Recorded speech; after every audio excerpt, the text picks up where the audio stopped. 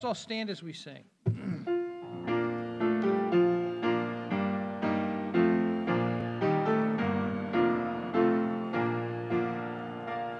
I sing the mighty power of God that made the mountains rise, that spread the flowing seas of blood and built the lofty skies.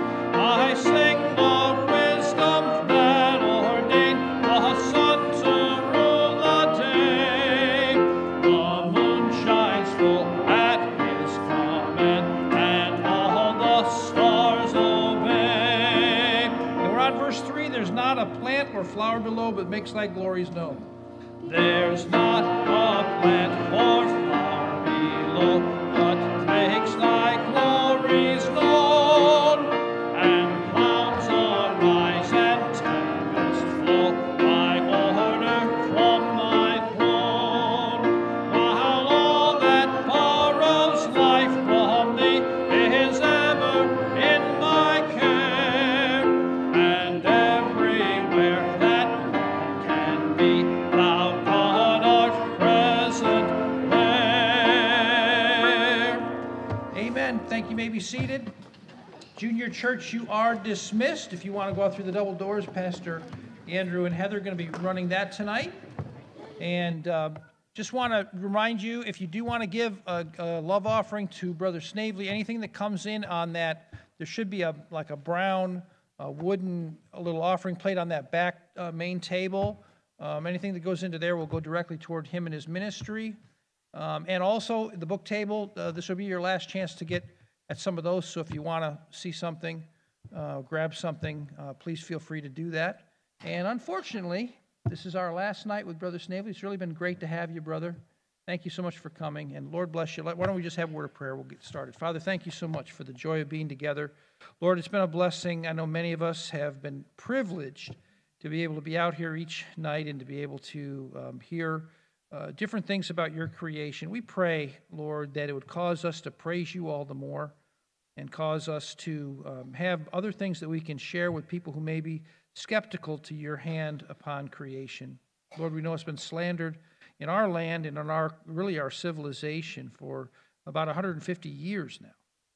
And so we just pray that you will open the minds of not only our hearts, but help us, Lord, as we live in a society that really needs to desperately understand that they have a creator and they will give an account to him. And so may we be faithful to share that truth with people around us.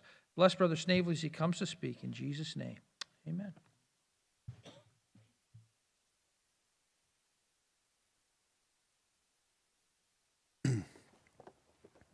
Good evening one last time. And thank you for bearing with me while I go through this little situation I'm in. Two things I wanted to mention to you before we start, and that is thank you so much for your hospitality this week, especially those of you who have put goodies in our hotel room and provided that for us and provided meals for us and everything. Thank you so much for everything. And there was a wonderful meal here on Sunday and everything. Thank you so much for your hospitality. We really enjoyed being with you folks again. It's been a year and a half. And I think it was only Sunday that we were here last year. I think just one day. I think we did sessions all day or 4 sessions. I don't know what we did, but just basically here one day. So thank you so much again. Secondly, if you're interested in anything, if you wouldn't mind going to the table right afterwards, because it takes a little while to kind of take everything down and so forth. If you're interested in anything, if you wouldn't mind going right there, because I think my wife is going to start taking the things down like 10 minutes after we're finished with this. So if you're interested in anything there, please go directly there. That way you can wrap that up. So tonight we're going to do a session that normally is, well, we're doing it this week. It kind of wraps up the sessions. This is, to me, a fascinating topic because it does compare the evolution model, it's sort of a final comparison of the evolution model with what the Bible teaches. And interestingly, there have been many artifacts discovered over the last number of years that have been labeled OOP art, OOPART, OOP art. Now, it's not some sort of pop art anything, not some sort of pop culture thing. It stands for out of place artifacts. Out of place artifact. Why are they considered out of place? They're considered out of place because it doesn't quite fit the theory. If you were here on Sunday, we talked, or maybe Monday night, I forget which when I mentioned the unconformity, the great unconformity in the Grand Canyon, where there's no fossils at all, and suddenly there's very complex fossils, and they just can't understand where the missing, they claim there's missing layers there somehow of missing 1.5 billion years of evolution. No, it's not missing, it's just evidence of a flood thing. And so it's the same thing here. They are trying to make a jump from ape-like creatures that they claim we used to be 2 to 4 million years ago up to where we are today. So therefore, when things are discovered that are both ancient and also technologically advanced, this is suddenly a mystery. And so therefore, guess who gets the credit? Who gets the credit for all these things? Aliens, ta-da, aliens, yeah. Aliens get the credit for doing all of the stuff because people couldn't have done these things because it's out of place artifacts. People couldn't have done it. So it's amazing to think. Now, all you have to do is do a comparison between the two theories to understand why these are considered out of place. Because if we've been evolving for 2.5 million years, well, somehow you have, we've come from a single cell like we looked at last night, then you come through the caveman stage and so forth, and eventually up to the point where we are today.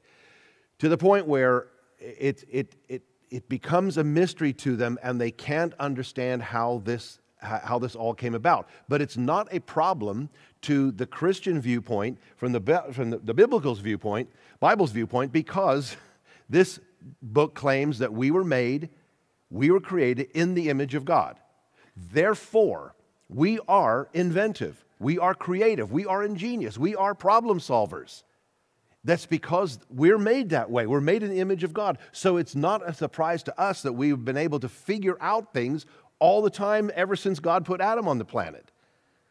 So this program is in 2 parts. The first part is just to show you some of this. The book at the back, I don't know if we have any more Brilliant left, or maybe there might be a couple. This will go into more detail about some of these things, but it's just designed to show how mankind was able to do some incredible things that defy our description of them today. But then the latter part of the program is designed to show the decline of a civilization as depicted in Romans 1, and it's a stair step, and you can clearly see it, and you can compare it with our own. So sort of to begin with, I'm amazed when I look at something like, for example, glass. I look at glass and I say to myself, who was the first person to look at sand and say, I think if I melt that stuff, I can make clear sheets of something that'll keep out wind and rain and whatever. I mean, who came up with this idea? How did people come up with the things that you and I just take for granted now? And one of the Ranger Mike videos tries to talk about the difference between apes and man. And there is quite a huge chasm, even though we look similar. We have 2 forward-facing eyes, we have hands, we have thumbs and all that kind of stuff. And so it stands to reason that part of our DNA is going to be very similar, but we're very different from an ape or an ape-like creature. For example, I had monkeys in Africa. And I can guarantee you they did not appreciate art and they did not appreciate music. If I showed my monkey a violin, the only thing he's interested in is, can I eat this thing or can I play with it? If I were to play music, to him it's just noise. If I show him a painting, again, all he's interested in doing is this a game? Can I play with this or can I eat it? That's all they're interested in. They know nothing. So how does an ape-like creature learn to write things down, learn a known language? How do you make that jump? So, for example, when you look in the past, you look at something like this. Where did music come from? an evolutionist would have to say that somehow something like this might have taken place. Like, and as your ancestors are forming, they're kind of working their way through the caveman stage. And how in the world, did an ape learn to appreciate music? So it's just a little drawing here of a stretched vine, and your ancestor accidentally tripped on it, and it went boing, boing, boing, boing. And of course, ooh, made funny sound, try again, boing, boing, boing, and there's the origin of the guitar, and how in the world did we go from the things that an ape can do to the many, many, many things that a human can do and appreciate even, that an ape cannot do? So what we want to do is look at this from the perspective of origins. The vertical line you're seeing here represents the beginning of time, no matter what the view is. So let's look at the evolution view, but the horizontal line is the passage of time. The evolution view says that everything began simple, primitive, a single cell, that somehow with the passage of time got better and better and better. And what I mean by better and better, I mean more and more complex with the passage of time. The creation model is exactly the opposite. The creation model says, no, at the beginning, everything was good. Everything was perfect. You and I would have seen that perfect earth at the beginning. We would have said, wow, that's awesome. Now we use that word awesome to describe anything. Ice cream, carpet, pens, whatever. What word do we have left to describe God? So we would have said, wow, the early earth was awesome. It was amazing. It was beautiful. Everything was good at the beginning. The Bible simply says, God said it was good. God said it was very good. No, man, we would have responded a whole lot more. We would have said, wow, this is absolutely phenomenal. But with the passage of time, we have been devolving ever since. All you need to do is look at language. Just read a Shakespeare play and then listen to language today. Just so we can see that language is even devolving. But what I wanted to show you, the biblical line is crooked. It's jagged. The reason I did that is because at the top, at the peak of every jagged line there, the peak represents great civilizations of the past. Civilizations that we know about, we've been able to learn about them, we've been able to uncover enough stuff to say, wow, this was a great civilization in this country or in this region before. Look what they were able to accomplish. And always, at the peak of these civilizations, they were able to accomplish astounding things, not only militarily, but they invented incredible things, and they were able to, in society, they were just able to do amazing things at the peak of every great civilization that we've ever found. However, on the decline of every single civilization, every single one of them has exhibited immorality, violence, despotism, human sacrifice, and so forth. Every one of them exhibited the same traits on their way down. So what we want to look at today is at the peak to begin with, and then we want to look at the decline, because the Bible actually defines it for us. So let's start by looking at the words that the wisest man who ever lived penned. So Solomon said, the thing that hath been, that it is that which shall be. And that which is done is that which shall be done. And there's nothing new under the sun. What? Nothing new? Is there anything whereof it may be said, see, this is new. It's been already of old time, which is before us. There's no remembrance of former things, neither shall there be any remembrance of things that are to come with those that shall come after. What is Solomon saying? We're just doomed to kind of constantly repeat the past. We're doomed to repeat history. Well, maybe that's part of what he's saying. But in the bitterness of his spirit, in Ecclesiastes, he's just observing these things, and he's saying, like everything is futile. We just do the same things over and over and over again. Oh, is this something new? No, it was done long ago and just forgotten. Really? He might be opening up a little bit of a door for us here. Let's have a look. Let's open that door. We'll start easily. We'll start gently, and we'll just look at a few easy things to begin with. You're looking at the Grave Creek stone found in 1938 in West Virginia, and when they discovered it, they thought it was Indian carvings on a stone. Until they discovered it's not Indian at all, it's actually Phoenician. What were the Phoenicians doing in West Virginia? Now we know that the Phoenicians were all down the coast of east coast of the Americas, all through the Gulf, all down the east coast of South America. In fact, fascinatingly, there's an artifact when we redo this program in our DVD. We actually spent a little bit of time in Colorado 2 weeks ago. It was between two father-son retreats, and we spent some time in between going out to the western part of the state to look for a good place to film, and to film this one on ancient civilizations among some of the ancient ruins that are out there. There is a phenomenal thing. I won't take the time to go into the detail about it right now, but there's a phenomenal thing in not too far southwest of Albuquerque that has been discovered, and it's amazing. It's out in the middle of nowhere, and you have to get a permit to go to it, but it is called the Decalogue Stone. It is a stone at the base of a butte. At the top of the butte seems to be an old settlement that doesn't seem to match the typical Hopi, early Hopi stuff that's all through the area. But carved on the stone is what's fascinating: the Ten Commandments in ancient Hebrew. Now think that one through for a moment. Who were the Phoenicians? Think about the fact that they were neighbors to King David and King Solomon. Who was their king? Hiram, king of Tyre. Who was he king of? The Phoenicians. They were the seafarers of old. They knew the oceans amazingly. What does the Bible say that Solomon did with Hiram's men?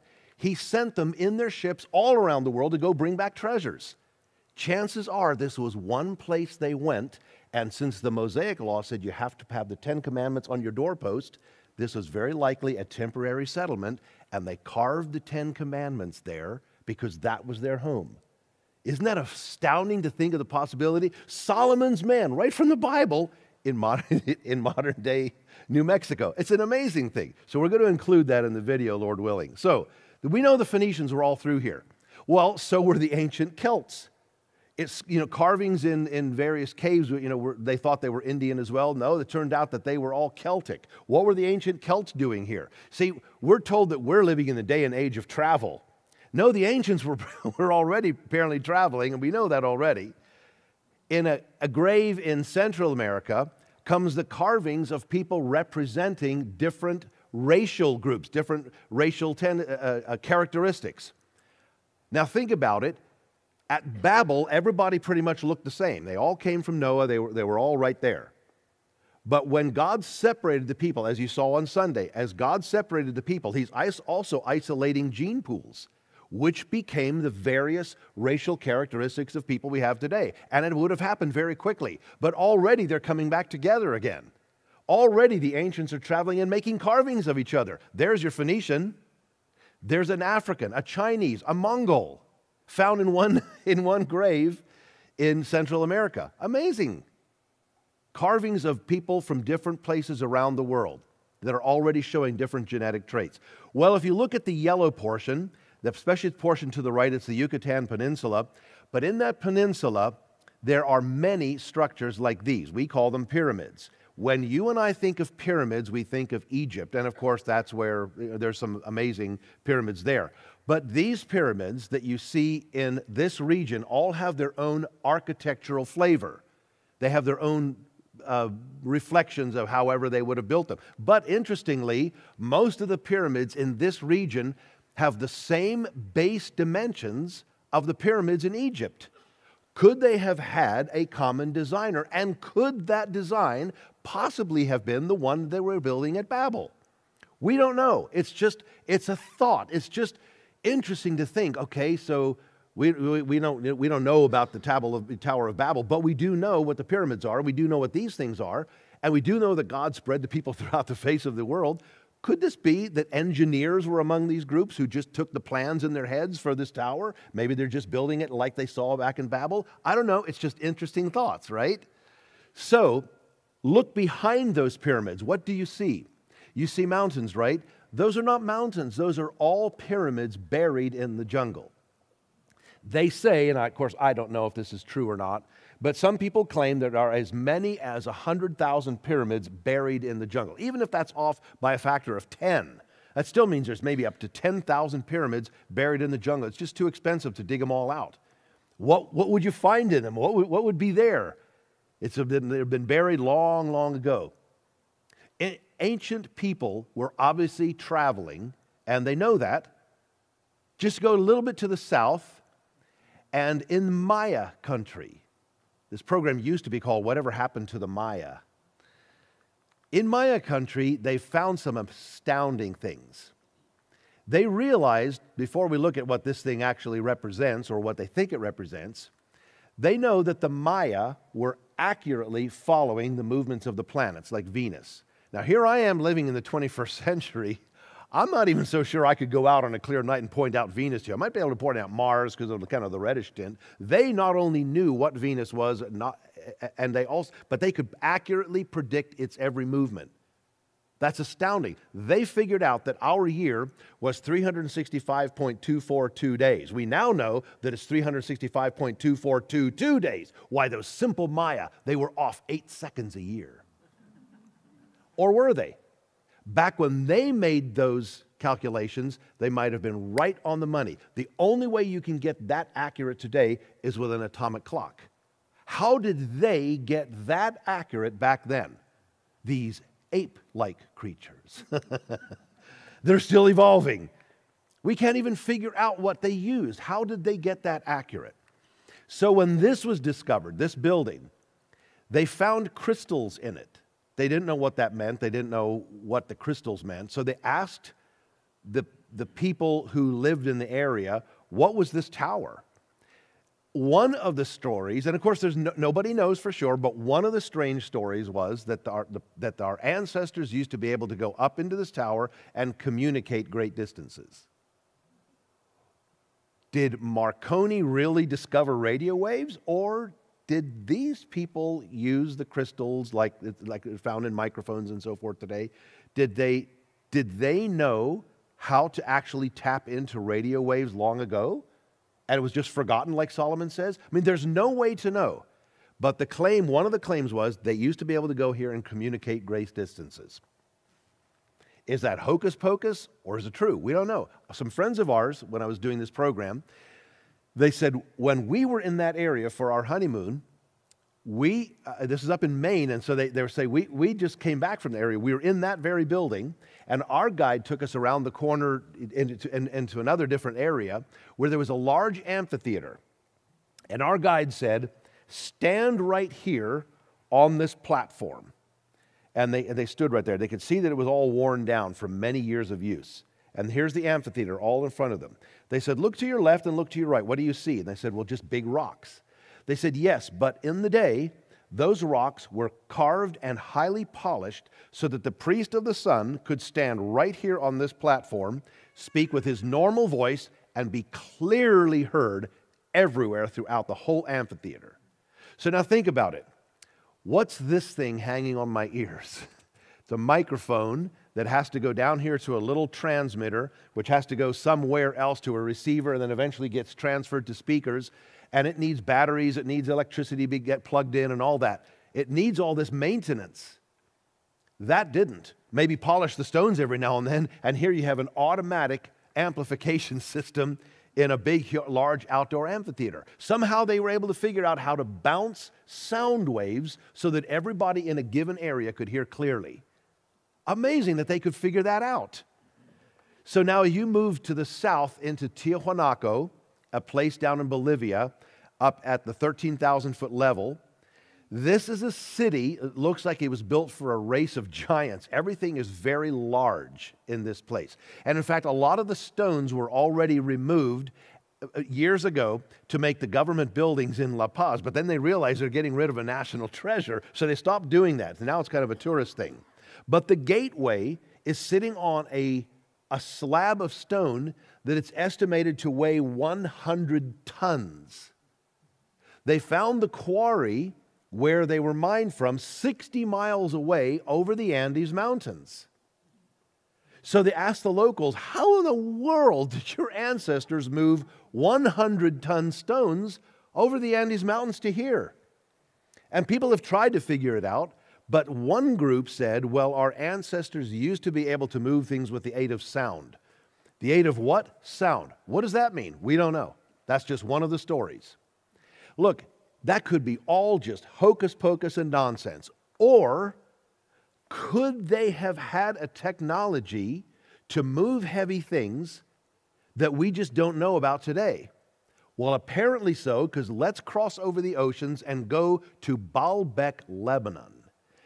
Here you will find the earth's largest megalith. This thing is huge. In fact, they found another one now underneath it at a little bit of an angle. This thing is huge. Look at the dimensions of it. 14 feet by 16 feet by 66 feet. Conservative estimates say it weighs over 1,200 tons. There isn't an engineer alive today that knows how you move a stone that large. There's a museum in Switzerland. I want to get permission to start using this. There's a museum in Switzerland that literally has made a model of this, and it shows how many modern cranes would be needed. And so they've literally put models of the cranes all around it, and it takes like 25 cranes, huge cranes, to lift this thing. How did the ancients move it? So somebody might say, well, who said they're moving it? Maybe they were carving it, right where it was. Oh, no, they were moving it. How do we know that? Look, let me see if my back will tolerate me turning here. Yeah, okay, look right there. Do you see those columns? Those are Roman columns for a temple that the Romans built. Here's one of the stories about how this all happened. This one, and there are many different stories. I have no idea which one is true. This one was rather intriguing, and it seemed like it might have some merit because of who the Romans were. When the Romans conquered modern-day Palestine, they came to this area and found an ancient building that was already in ruins. But they saw something there which defied description, and it still defies description today. You can't go there because Baalbek is an Islamic hotbed, and if you'd go there, you might be in some trouble. But you can get pictures from people who do live there, and so that's kind of nice. In any event, so they moved into the area and saw something that defied description. They could see the apparent ruins of an old temple. But underneath the temple, making the floor of the temple, are 3 of these stones, the same size, already in position as the base of that temple. So they were moving them. It defies all known laws of physics. How do you move a stone that big? So the Romans knew that was impossible. So they called up their engineers, and if you know anything about Rome, if you've been able to be in anywhere around the Mediterranean, we've been privileged to be there, many things that the Romans built are still there and still in use. When I was speaking in Lisbon, we were going underneath this big series of arches, and our guide said, oh, by the way, this is still one of the major water conduits for the city of Lisbon. It was built by the Romans 2,000 years ago. It's still being used by the city today. There's still highways that are still used by people today. So the Roman engineers were no slouches. They knew what they were doing. So according to this one account, they came up and they said, this is impossible. You cannot move a stone that big. Today, it's still impossible. Nobody knows how to do it. The only way we could move a stone that size now would be to cut it up and move it with heavy hydraulic equipment. But how do you move it all as one piece? Nobody knows. So apparently, according to this story, and this makes sense, they removed the rubble around what was apparently an old temple, and they built their own on top of that to this god of the area. And they said, this must be a god who helped these people build this thing. So we'll try to appease this God. We'll worship this God, and maybe he'll help us in our military campaigns. So what you're seeing there is what's left of apparently what the Romans built as their temple. And that's all that's left, those columns that are there. Who moved the stone? How did they do it? What technology, like Solomon says, did they have? And now it's just forgotten. And we still have not attained to that kind of knowledge. Let's cross back over and have a look at something in China. Now, the Chinese have kept better records almost than anyone else. We know, for example, they knew how many dynasties there were. They knew all about the leaders of those dynasties, and they know about one dynasty, the Han dynasty. They also know that the lady who was the queen of that dynasty was called Lady Dai, D-H-A-I, Lady Dai. They know when she died. She died 100 years before Jesus Christ was born. She died over 2,100 years ago. They knew more or less where her grave was, and they came across it when they were digging air raid shelters against the Russians. The Chinese and the Russians haven't always had the best of relationships. They were building air raid shelters. They came across her tomb, and they thought, well, now's a good time to exhume her bodies. They pulled it out. They opened up the casket. They found another one inside, pulled it out, opened up another one, a little bit like those Russian dolls you keep opening, whatever. They came down to her body and received two big shocks. The first one is what you're seeing in front of you, because they found that her body was wrapped in silk. Now, silk was not the surprise, because everybody had known up to that point about the silk trade that had been used for many, many years, the silk trade from China coming over to Europe. But what was surprising to them was that it was apparently printed in repeating patterns on top of the silk. Your history books will say Hans Gutenberg invented the printing press in what, 1451? He invented a single color printing press. I've seen it in Mainz, Germany, or the model of it at the museum. It's a very clever press. It's very clever the way he did it, but it was a monocolor press. What would Solomon whisper in Hans Gutenberg's ear? Hans, very cool printing press you made here. By the way, the Chinese have already invented one, and they can make one in multiple colors. Nobody's ever found the Chinese printing press, but that's the first shock. Printed in repeat patterns. The second big shock came when they unclothed her body. They pulled the silk off of her body and then found her body. The machine that you're looking at, that they're using here, is actually able to see into her body. They found her skin was still supple, her hair was still firmly rooted in her scalp, and that machine could still see her last meal in her stomach and in her intestines. She died 100 years before Jesus Christ was born. There isn't an undertaker alive today that knows how to preserve a body that long. If you want to see her, go to Shanghai. They have it in the Natural History Museum there. Her body's in sealed glass. You can read the whole story. It's astounding. Who in the world knew how to preserve a body that long? Let's go back across the miles or back over to the Mediterranean and look at the Piri Reis map. This looks like an old map. I mean, it sort of exudes that sort of ancient look. But look closely at it. This one is drawn on a deer skin. It was drawn in 1513 by Admiral Piri Reis. He was copying his map from older maps. He had some older copies, older maps, and he was making his own. This one is the only one that's remained. This is the one he drew in 1513. It's in a museum right now in Istanbul, Turkey. It's drawn on deerskin. And you say, okay, well, it looks like an old map. Yes. But it shows a couple things that are interesting. First of all, it shows that the oceans were lower at one point. If you were here on Sunday, you would have seen that. Right after the flood, the oceans were lower at one point. As the continents slowly sank, and as the one ice age that developed at the beginning of the flood, end of the flood, and the beginning of the time after the flood, as it reached its zenith and began to melt back, it began to add water to the oceans. As the continents sank and as the water melted back, the oceans rose, burying some islands and burying some certain land. This shows the ocean still in a lowered state. What?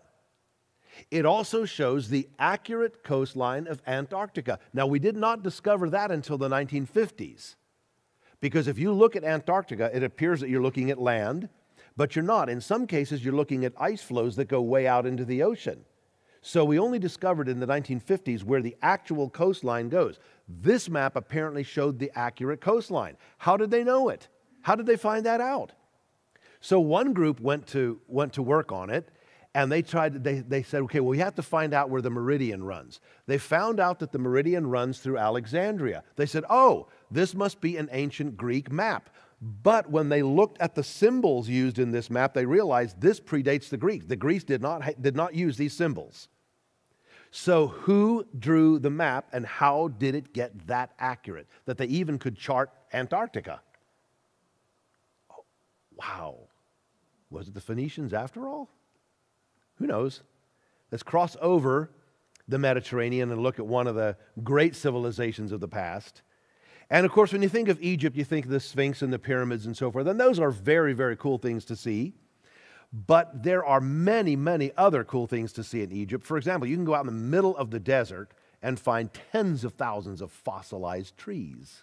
In the middle of the desert where nobody goes. I wonder how that would have happened. But if you go upriver to an ancient town called Abydos, there you'll find a temple, and in some of the supports of the temple are very strange carvings. Have a look at what some of these carvings are. Now, as you look at this, what do you think this thing looks like?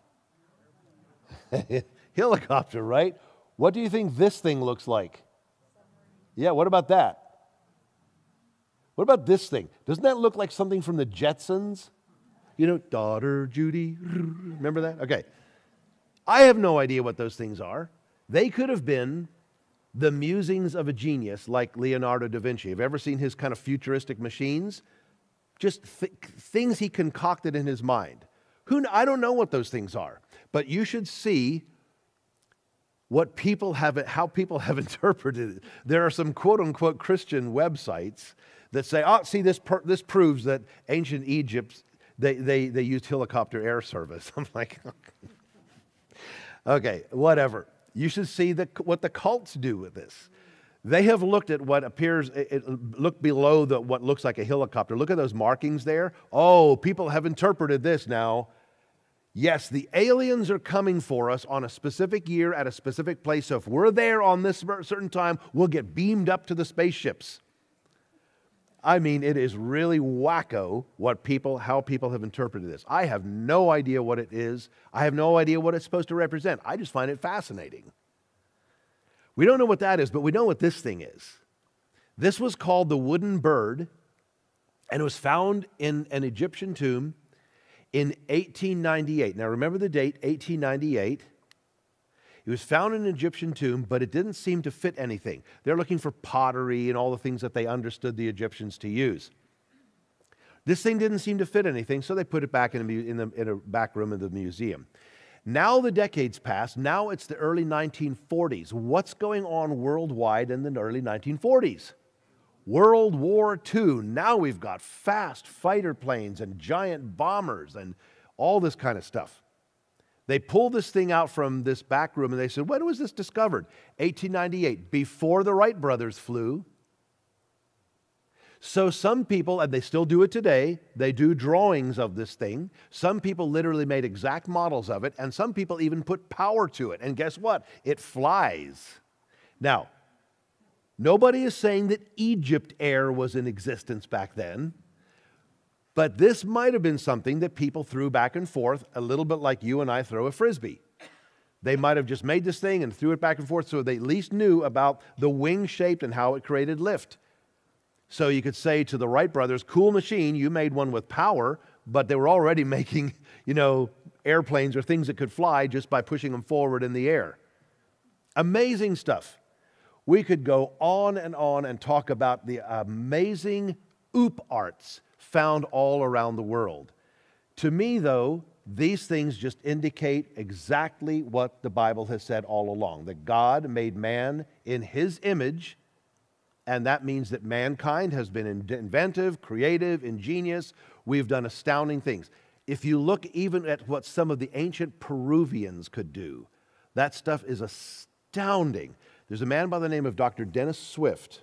I've had the privilege of talking with him only one time on the phone, and he's invited me to Oregon to look at some of the stuff that they've discovered. Astounding things that the ancient Peruvians could do that'll just blow you away. Operations they could perform, even Ica stones that literally looked like they were instruction stones on how to do heart surgery and even possibly heart transplants. Astounding things. Even the conquistadors, when they came, they noticed that the Peruvian doctors were using, for their scalpels, they were using cut obsidian. Obsidian makes a much, much sharper and cleaner cut than any scalpel that we have in the operating theaters today. They were already using angled, sharpened, cut obsidian, which makes very clean cuts with almost no blood coming out. It's astounding what they were able to do. And so they demanded that the doctors show them what their techniques were, because they were doing these amazing operations and curing things, doing amazing stuff. But the Peruvian doctors refused to tell them, so they killed them. And so that's their whole idea. But anyway, astounding things that the ancient Peruvians could do. Well, we could go on and on talking about it, but I think you get the point. Mankind, made in the image of God, could do amazing things. So now, let's look at the peak of the civilization. According to Romans 1:20, Romans 1:20 talks about the evidence of God's existence just through what he made, so that man's without excuse. But now verse 21 starts off by saying, and this is like the peak of the civilization, when they knew God. Can it get any better than that, folks? Knowing God. Knowing your Creator. The very person who not only made us, but made everything in the universe that just totally fascinates us. All the scientific disciplines that there are, that just, you read about them in the paper and see them in the magazines, and we go, wow, look at the stuff we're discovering. All the stuff God made. Can it get any better for humans than to know God? I don't think so. That's like the top step, when they knew God. But the verse continues, though, unfortunately. When they knew God, they glorified him not as God, neither were thankful. That seems like just a simple thing, but it is a step down, according to Romans 1:21 and following. It seems like it's innocent enough, not being thankful for everything, not putting God in his rightful place, not worshiping him as he is to be worshiped, as he wants us to worship. But it is the first step down. But then it continues. But became vain in their imaginations, and their foolish heart was darkened. Professing themselves to be wise, they became fools. Now we're going down to the next step, because now we're starting to walk away from God. Folks, let me make a point here right now, if you don't remember anything else. If you walk away from God, you will replace him with something. And that something will always, always, without fail, prove to be futile and foolish. Always. So, when you think about this, they're walking away, futility, confusion, foolishness. Could we list among these things the theory of evolution? God makes it clear in verse 20 that, look, the evidence for design is everywhere. If you can't see it, there's no excuse. How could you be so blind as to not see evidence of design everywhere? But the moment we say, no, God didn't do that, it did it itself. It happened on its own. Think about this. If you have trouble believing that God made everything from nothing, consider that your only alternative is to believe that nothing turned itself into everything. That's your only alternative. So the whole point is, we're now going to replace God with something foolish. In our modern society, that could be, something like teaching evolution, something so foolish as to think that all this complexity could come about by its own, by random chance. But there have been other foolish ideas that mankind has had, of course. This just happens to be one thing in our society. And they exchanged the glory of the incorruptible God into an image made like corruptible man and birds and four-footed beasts and creeping things. Now we've walked away from God, but we know inherently, we got to worship something. We know there's something that we need to honor. And so what we've done is we've turned to the earth. Oh, earth first, and animal rights and everything. The creation has to have first place. Of course, they don't look at it as a creation, but so now we're going to create our own false things to worship. Folks, I don't know about you, but this whole idea of idolatry is not just limited to this book when we read about the idolatry that the Israelites took part in. When you read this book, you can see the Israelites carved images, just like the nations around them. They carved images. They could not see their gods because they were non-existent, of course, but they carved gods to represent what they wanted to believe. Gods of fertility and gods of forests and whatever. So they carved, and they would worship an image of the god. That's why God told the Israelites, do not make a carved image. You never saw me. I am not to be worshiped in that way. You worship me in this way, not in the way the pagans do. Do not make a carved image. Do not worship me in that way. Well, you do not worship an image of me. But here's what is so cool about the New Testament. The Bible refers to Jesus as being the image of God. That's why Jesus Christ is somebody who we can freely worship, because he is the image of the invisible God.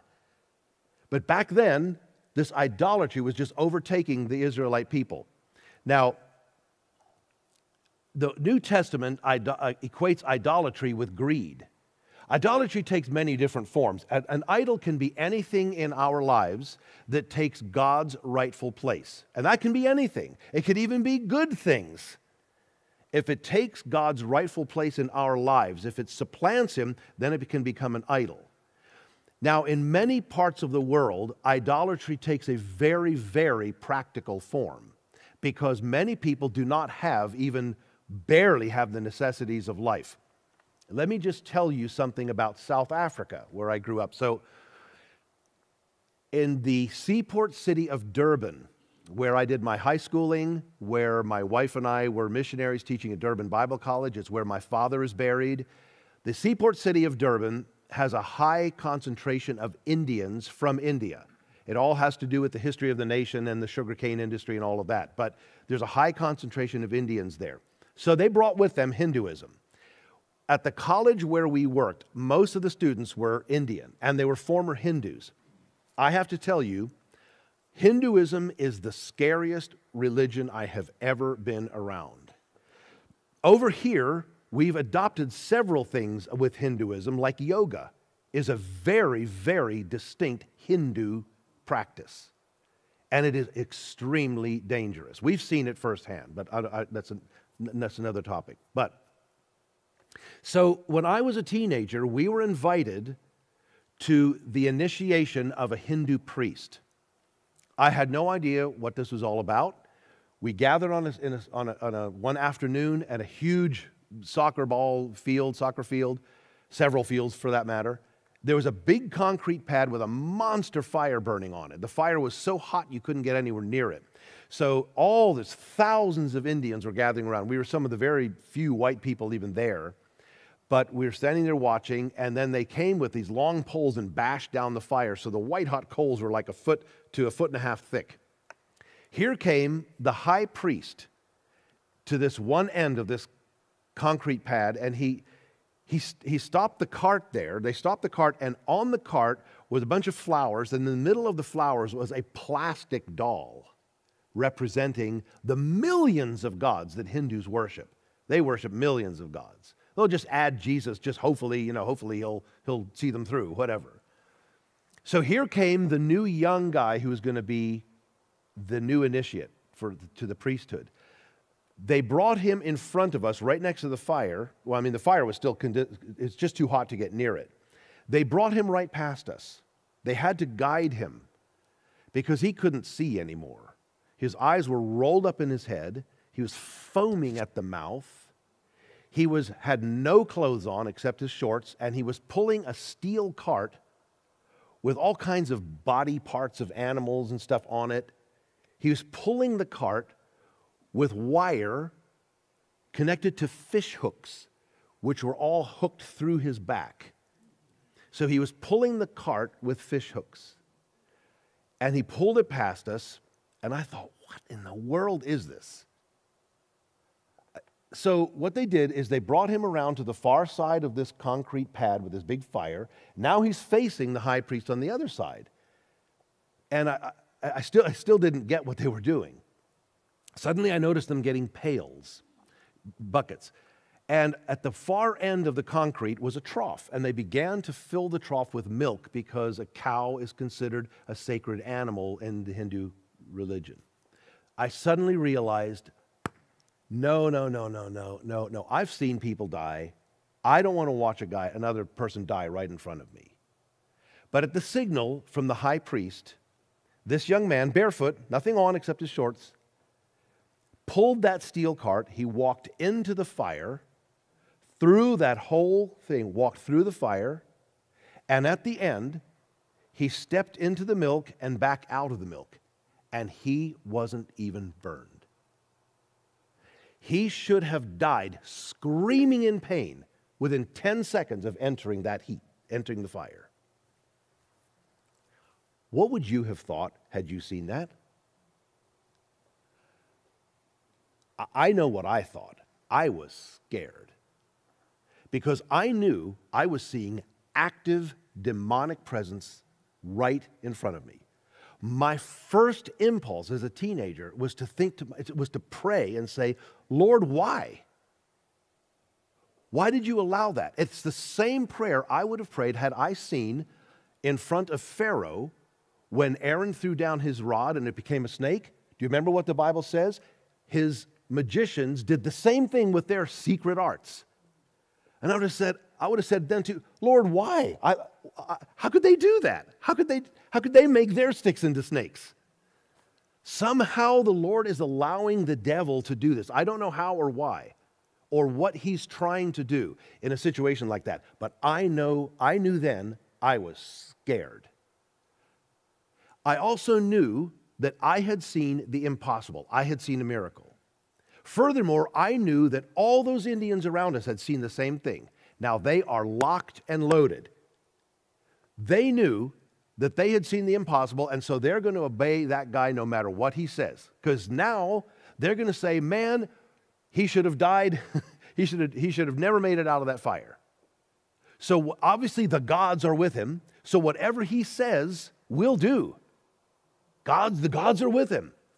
How do you overcome that kind of power when you're witnessing to people? Can you see why it's so important to pray for your missionaries?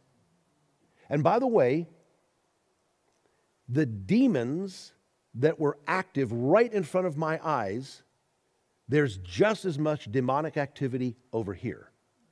It just doesn't need to be so overt.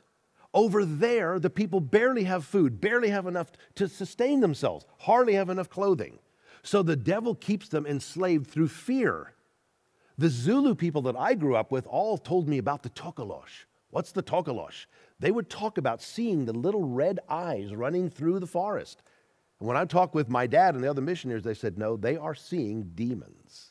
They are really seeing demons. They just call it the Tokolosh, like you and I would call it a troll or something like that.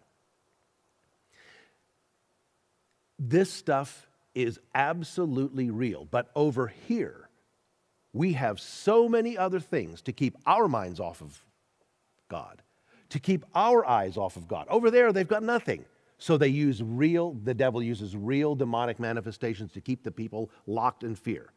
Over here, the devil's like, no, let's just stay back. Let's just stay back. The Americans have stuff. We've got everything. We've got money. We've got everything. We've got everything over here. Oh, and we'll throw in evolution to just keep their eyes, oh yeah, God didn't make us. But the demons are absolutely just as active here. It's just not so overt. The people who would try to witness to those Hindu people, can you imagine the uphill battle? I can guarantee you that every one of those Hindu people who saw that activity that day live in absolute fear and horror every night. Every one of them. And when they got witnessed to, when a Christian would come and say, Jesus can free you from the fear, free you from your sin, free you from all of that, their question back is, well, I saw the impossible. I saw something that shouldn't have happened. What's your Jesus going to do for me? And the only answer is, he can free you from your sin. He can free you from the fear. These things are demonic. Some believe, most don't. And they die in absolute horror and fear. That's Hinduism. Well, let's move on. The verse continues, wherefore God also gave them up to uncleanness through the lusts of their own hearts, to dishonor their own bodies between themselves. Now we've moved on down the line. Now we're talking about immorality. Furthermore, it says, who exchanged the truth of God for a lie and worshiped and served the creature more than the Creator, who is blessed forever. Amen. For this cause God gave them up unto vile affections. For even their women did exchange the natural use for that which is against nature. Likewise also the men, leaving the natural use of the woman, burned in their lust one toward another, men with men, working that which is unseemly, and receiving in themselves that recompense of their error which is fitting. That's the next step down. That's now down to depravity. And by the way, you know exactly what is being referred to there. In our society, we're not only supposed to accept it, but we're supposed to laud it as something honorable. Then it continues. And even as they did not like to retain God in their knowledge, get rid of that manger scene from the town square. We don't want to have any reminder of this Creator of ours. God gave them over to a reprobate mind to do those things which are not seemly. Now here comes the final list. It gets kind of exhausting to read it, but I'll breeze through it here quickly. To do those things which are not seemly, being filled with, here we go, all unrighteousness, fornication, wickedness, covetousness, maliciousness, full of envy, murder, strife, deceit, malignity, whisperers, backbiters, haters of God, insolent, proud, boasters, inventors of evil things, disobedient to parents, without understanding, covenant breakers, without natural affection, implacable, unmerciful, who knowing the judgment of God, that those who commit such things are worthy of death, not only do the same, but have pleasure in them that do them. What would you call this final list? On our stairway, I simply call this total societal chaos. Now, in your own mind, don't say anything out loud, but in your own mind, answer this question. Where do you think the United States is on that stairway? Yeah, exactly. It doesn't take much to figure it out. Who would have ever dreamed 10 years ago that people wouldn't even know what gender they are?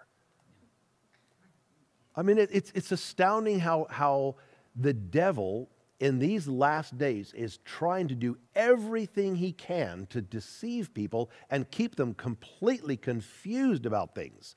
I mean, it used to be that, okay, we knew at least, what gender we were. We kind of knew right from wrong. Now the lines are blurred. Even just things, common things are just so blurred that how do you find your way back even to the starting point? So they say, whoever they is, whoever they are, that no great civilization lasts longer than about 200 years. If that's the case, boy, we're really on borrowed time. Folks, let me wrap this up by simply saying this.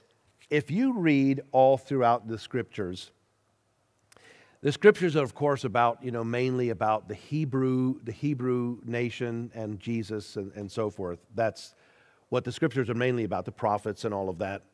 And you can read the ups and downs of the Hebrew people all through, especially the Old Testament, kind of culminating in the New Testament on a real down part. But then, of course, Jesus arriving on the scene was a very good thing. But we can see all throughout time of the Hebrew people, they would walk in the light and go into darkness. They'd walk in the light, God would bring them out of the darkness, and they'd start in the light and they'd go down. That is what the book of Judges is all about. God would free them. There'd be, let's just say, like a mini revival, if you would, under a certain judge. And the nation would be fine.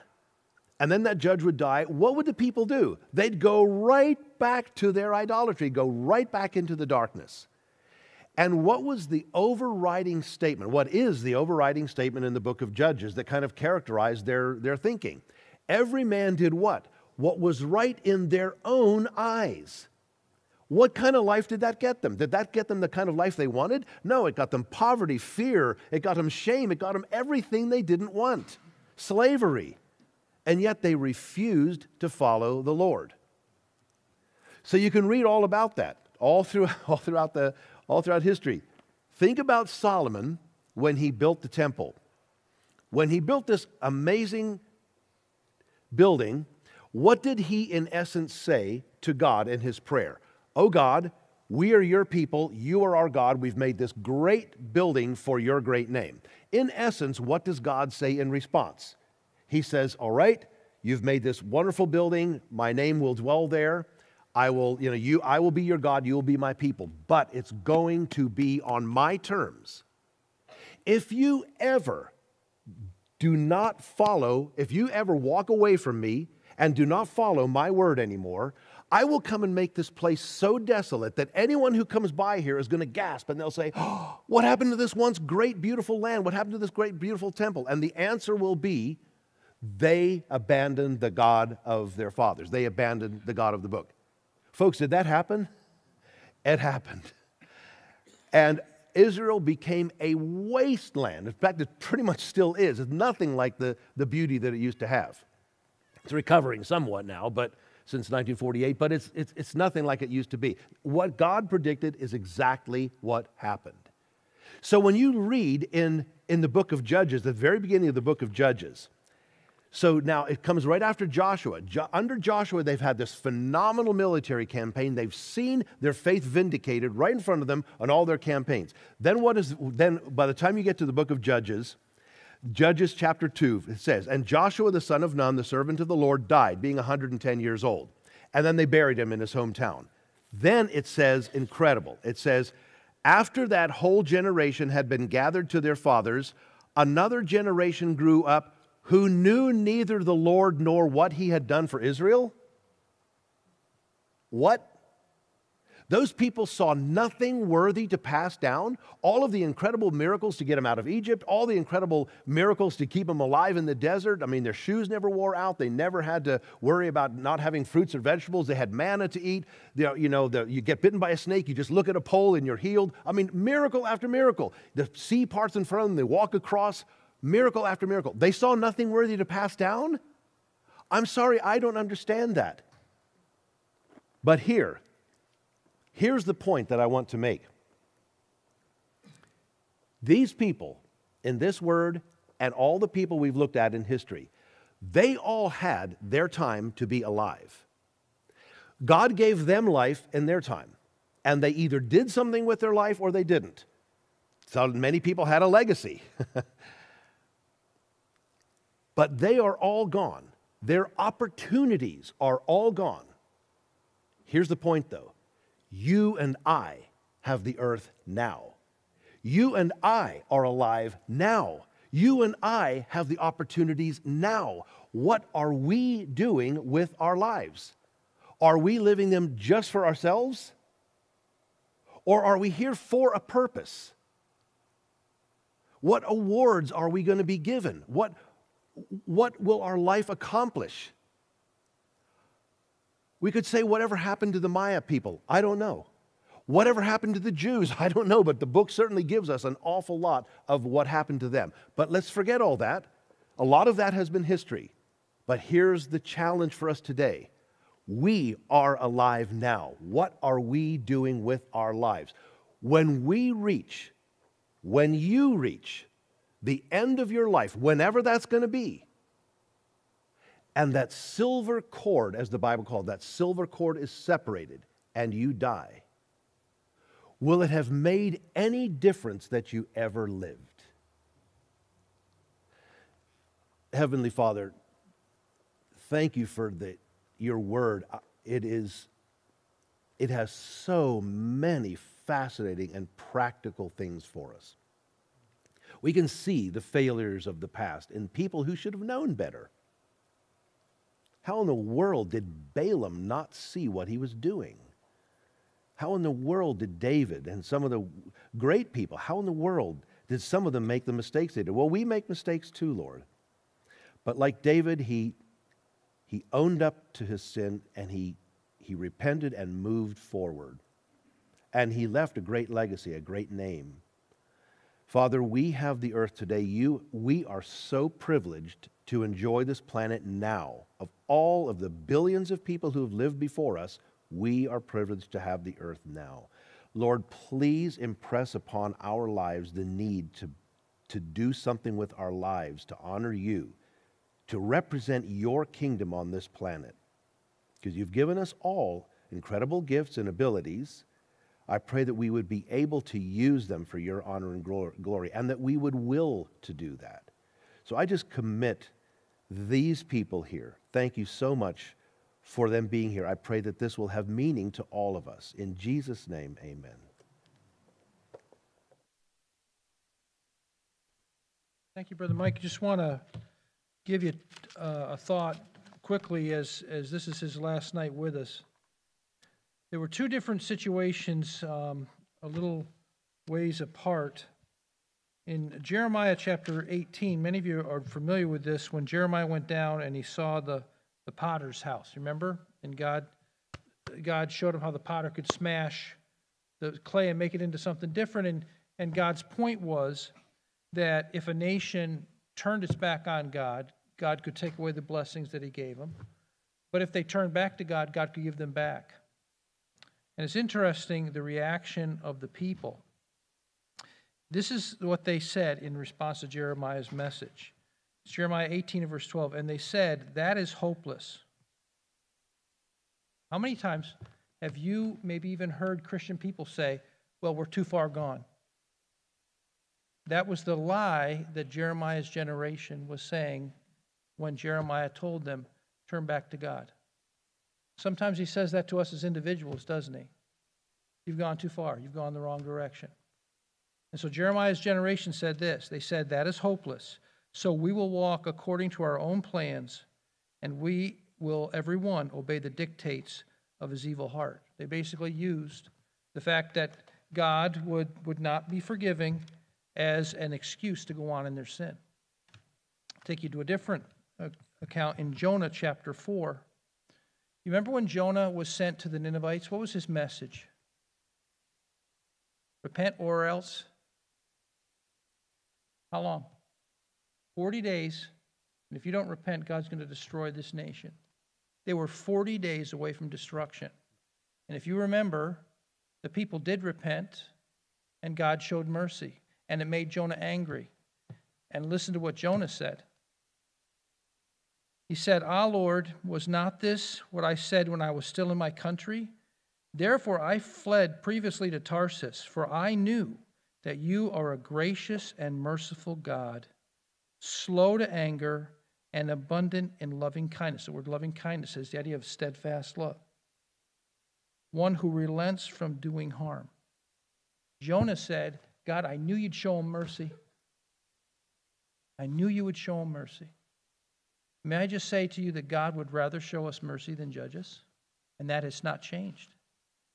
And we need to make up our minds, you know what? I need to turn from my evil ways. I don't have to be part of that collapse of society. And to be honest with you, God could change all of that, because that's the kind of God we serve. I hope you'll think about that. But it starts on you and me as an individual, what we decide to do with what God has to say. Let's pray. Father, we thank you for this challenging talk tonight from Mike. We thank you. Lord, we see the glories of past civilizations, and I know he would say he just touched on the highlights of just a few civilizations across the world. Lord, your stamp, the image of God, is on man, and although we've marred it horrifically, Lord, we see that all across the world. But Lord, we also know that we can't change the past. As Mike was challenging us right at the end, we only have this generation in which we live.